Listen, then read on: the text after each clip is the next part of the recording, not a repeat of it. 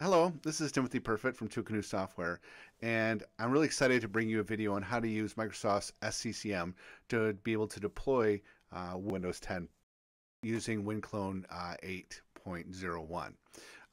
It's something we've been investigating for a long time. We work with some customers and be able to figure out kind of the best way to go about to doing it. We've been documented and supporting using MDT for the last year and a half using Winclone 8, but using SCCM has been it's been a different technique, slightly different technique than MDT, and so this video is going to kind of document how to go through the steps. So what I have set up here is I have Windows Server 2019 running in a VM on this Mac, and it's basically going to be like your SCCM setup. It's a domain controller and SCCM's installed, SQL Server. It's version SCCM 2016 as well as SQL Server, Microsoft SQL Server 2016. And what we're going to be doing is creating a task sequence with an operating system and the boot image drivers and all that stuff.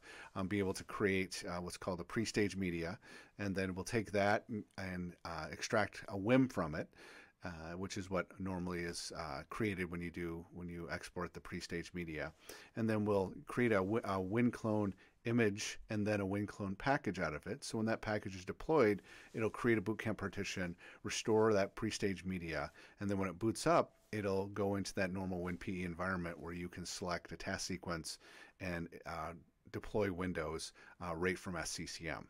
Because it is a Prestaged media, it does have the image of Windows in it, so that means it's a lot faster because it's got that cache content. But if you update any of the content, that new content is pulled down.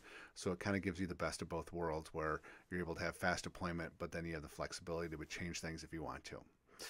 So let's go ahead and jump into SCCM and show you kind of the how the setup works. So I'll switch over. Okay, so here I have SCCM. And the first thing I'm going to do is go and import. I already have imported my boot images that came with SCCM. And so the operating system images. So I'll add an operating system image. So this is the operating system image comes from the Microsoft Windows install media, the ISO. And if you look into sources, there'll be an install.wim. And so I copy that to a network share, and here's the install.wim. So I'll select it, and it found that it was Windows, and it's actually Windows 10 Pro, and this one is 1909. So I'll just give it that name, and that's it. It's going to import it, and so now it's going to import that resource, and then when we deploy those resources to a distribution point, it'll be able to use those. So we've installed, or we've imported the Windows operating system. Next thing we're going to do is import the drivers. And so one of the things that was nice about the way of getting drivers from Apple is if you open up Bootcamp Assistant, you'll be able to download the drivers for that current machine. So for this machine here, I just go into Bootcamp Assistant and run Bootcamp Assistant, then go to I think it's the action menu and choose Save Windows Support Software.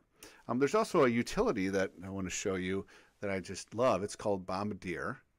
And what it allows you to do is download any of the Windows drivers from any Mac model. And you can search by the Mac identifier. You can do it by the Mac model number. You can do it by, and I'll show you which ones are in which Bootcamp driver packages. So it's a great way to download the drivers if you don't have to have access to that specific piece of hardware. So just search for Bombardier, and it's I believe it's on a GitHub repository, and it's a free piece of software, but it's really, really helpful. So what I want to do is I've already done that. So I switched over to drivers. So I'll say import driver. So I'm not actually going to import those drivers because it takes a long time. And what's nice about this 2015 MacBook Pro is that it doesn't require any drivers for basic operation. So normally you can just import those drivers, what you want to do, and then when we actually create the task sequence, I'll show you where you can use those drivers. But for now, we won't bother importing those. All right, so the next thing we can do now that we've created we have the drivers, we have the operating system, and we have the boot image. All we want to do is create a task sequence. And the task sequence is basically what's going to be selected when you boot into the WinPE environment on the Mac and run. And then after that, we will create a task sequence media, which then we'll use to create the Winclone package out of it. So I'll right-click here on this area here and do create task sequence. And so you have a bunch of different options. Let's go ahead and do the first one, install an existing image package. I'll go to next and give it a task sequence name, and we'll call this deploy bootcamp.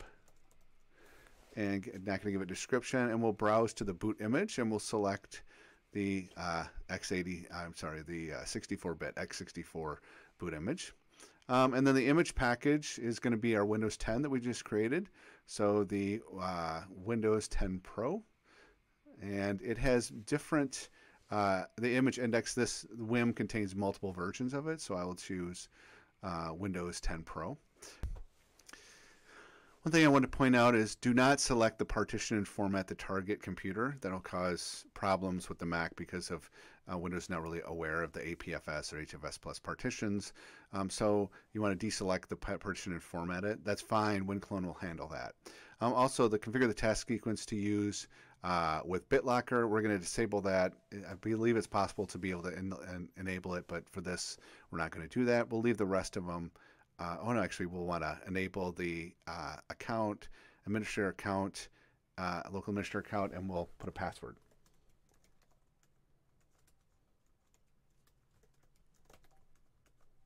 Okay, now that that's done, we'll go to next.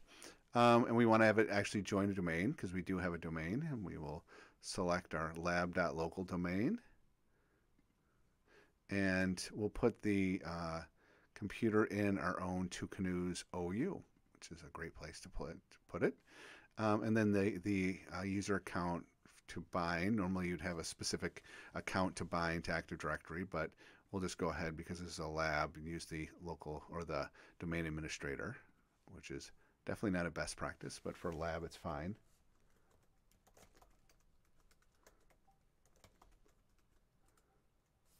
Okay, let's test this again. Hey, I got it right this time. Now moving onward, so we finished that. We added it to its own OU, bound it with this Active Directory, and then install the Configuration Manager client. That's great. We do want to have that. It's up to you if you want to install it, but for this we will. We're not going to be capturing any of the user files, so we'll deselect all of those. And then software updates, we'll skip those for now. Install applications. We're not going to install any applications. And then here's the details. And now it goes ahead and creates the task sequence. So the task sequence has been created. And so what we want to do here is now we want to distribute the content. And so we'll distribute this content, and that pushes it out to our distribution points. Okay, I'll select the distribution point, click OK, and then hit Next. So now I looked at the summary, it looked fine, so then I finish it. And now the content has been pushed out to my distribution points. So now we also have to deploy this task sequence. So I will push out the task sequence to the it'll be part of the all unknown computers. And I want to make sure it's available to, and this is important, Configuration Manager clients, media and Pixie. So we're going to be doing it through media, so we'll do that. We don't need a schedule. We're going to show all the different options for the user experience.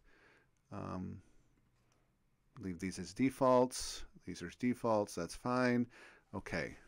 So now that task sequence has been deployed out to the distribution points. So at this point, your environment should be completely ready to be able to do it. We can actually look, if we look under Assets and Compliance, it's under Administration, Distribution Points. And then we can look at the status, look at the content. And so we looked here, everything's 100%. So that means everything has been deployed successfully to our distribution points. So we're all set and we're ready to go ahead and create that pre-stage media. So we'll go back to Software Library Test Sequence, and we will just click on here and say create task sequence media. And we want to choose pre-stage media, dynamic media, and the media file, we'll call this, and we'll save this to our SharePoint, and we'll call this pre-stage media demo. We'll click on save and go next. We don't need to password protect it. You can if you want to. We do want to enable unknown computer support so we don't have to add this MacBook Pro in prior to it. The scheduling is fine. We don't need an affinity, device affinity. We have to select a task sequence, and we'll use the deploy dual boot, the one we just created, and it shows us there's these resources. That looks correct. So we'll go to next. Now we have to choose the boot media. Again, that's the x64, and the distribution point that it's on is the only one for this.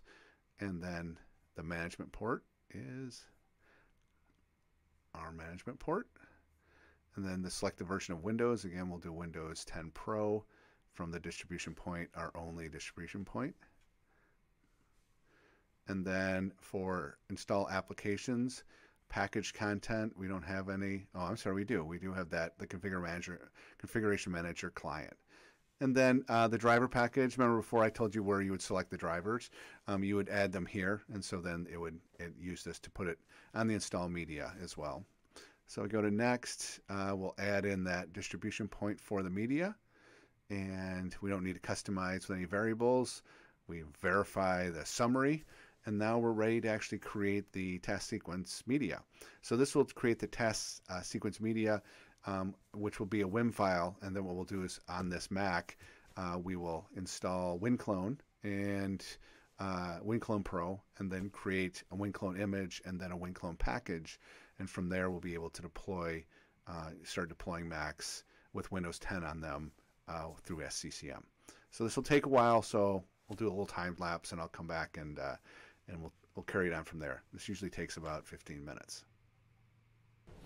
All right, it is now completed. So the task sequence, the create task sequence media wizard is completed and successfully. So now we'll close this out and minimize the SCCM console and look and see in the Explorer that it should be under images. I should have this new, there it is, pre-stage media demo.win. And you can see that this is a 4 gig file, 4.8 gig file. So the next thing I'll do is I'll go over to the Mac side with Winclone and be able to create an image. So again, that pre-stage media is just going to bring up a WinPE environment where you can select the task sequence. So let me switch over to that. I'll be right back. Okay, so now I'm on the, actually you can see I'm on this MacBook Pro here, and it's got Winclone running. And what I'm going to do is be able to get that WIM from the Windows server, and then from there I'll create a Winclone image of it. So what I'll do is I'll connect up to that Windows server, and so nice thing is I saved it to a share, so I'll be able to connect up to it easily. I'll put my administrator in, and you can see all the different shares, and I'll choose the images share, and you can see there's the pre-stage media demo.wim, and I'll take that and I will copy it over to my desktop. And so I'll let that copy, and then once it's complete, oh, it's not going to take that long. I got Ethernet cables connected up to a gig switch here, so I'll be able to easily, or it'll be quickly to copy it over. Okay, that's been copied to the desktop. So now what we need to do in Winclone is go up to the Tools menu and choose a create Windows or Winclone image from WIM. So we'll select the WIM that's on the desktop. And the important thing, one of the important things is this checkbox here, make WinPE bootable on restore. So that means when this image was restored, it'll set the BCD as well as the EFI partition to be able to boot into the WinPE environment. So it basically boots from a WIM. So I'll click on Save Image. Okay, so now it's going to be saved as Prestaged Media Winclone image, and I'll save that to the desktop as well. It's very fast because it's on APFS and it just does a copy on write, and it's not writing, so it's very fast. So you can see that here's our Winclone image. And so we could go ahead and restore this and then boot to WinPE and do this, but really what I want to do is show how to make a package to be able to deploy this. So what I'll do now is I'll do a create package, and I'll select that image, and the other tabs don't matter, and they won't be applied. And I can select how I want to create a partition. So this partition is going to be both a partition that WinPE boots up from, as well as the Windows system gets applied to. So you want to make it the size that you want to have the final Winclone or the final bootcamp partition. I always like to do restore to existing partition and find it if it's the only one. Otherwise, it creates it, and I'll make it 50/50 Mac Windows. So that's a good one. Let me move this over a bit so you can see it. So then I'll click on Create Package, and I'll call this Prestaged Media Winclone Package. And there it goes. And that's very quick as well because once again, it's on APFS and it's copying that large image very fast. So basically making a reference to it. All right, so now I can run it. So let me go ahead and I'll quit Winclone, and then I'll install that package. So that package can be used and pushed out through any client management suite you have. You can double click on it. You can use a thumb drive, whatever you want to do. So however you install a normal Winclone package, it would do that. So I'll just click on OK, and I'll hit install. Put in my admin credentials, and then if I do Command L and Command 3, will show me the log as it's being restored.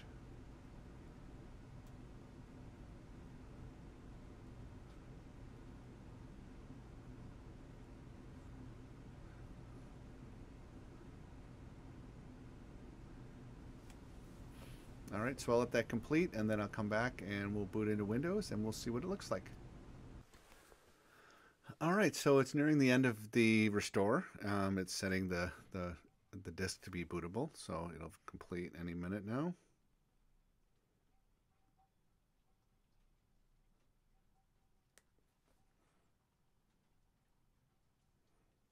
There it goes. Installation was successful. So now we have a drive with Windows with WinPE on it. So now we're ready to reboot the machine into WinPE and actually start the restore. So let me go ahead and switch back to overhead so you can see this is the Mac to be doing it. This is their distribution point. In order to be able to show the reboot, we can show it here, but if I'm lucky, I'll be able to show the screen, and if I close the lid, I'll be able to hold the Option key down.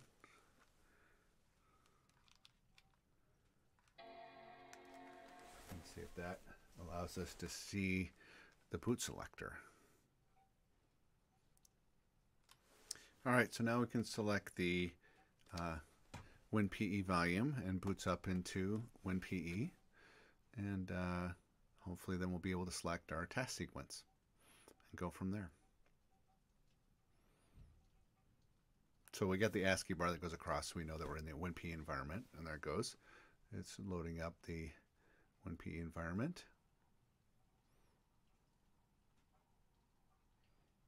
And I'll click on Next. It'll find, oh, there it is. It found the two task sequences I've defined. One we created was that deploy bootcamp. So let's go ahead and it's checking out the dependencies. It's going to apply the operating system and all the settings, and then reboot and start setting up Windows. So it looks like it's working. We'll let it run through for a bit and verify that it's actually reboots and starts installing. There it goes. So it's completed. You can see how fast that was because we were using the cache content. And if you were to make any changes on the server side, I don't have to hold down the Option key now. You can see I'm just not holding anything. And it will boot up and start installing Windows. This process, of course, takes a few minutes because it has to configure Windows based on that settings. I had it bind to extra directory and set up a local administrator account. So it'll take a few minutes. But at this point, this is kind of the normal process that's managed by SCCM. So now it's booted up into Windows, and let's see if it is bound to Active Directory. So it's signed into lab. So I'll go ahead and put in lab user and the password.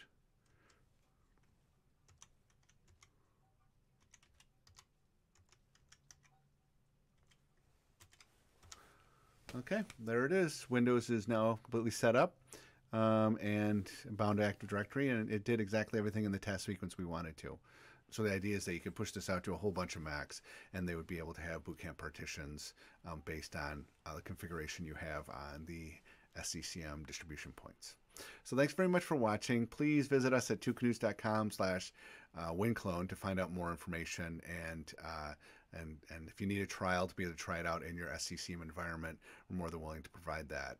So I'm very excited, and thank you very much for watching, and please check back for more of these videos, as well as visit the website and see this, we've documented this whole process as well. Thanks very much for watching.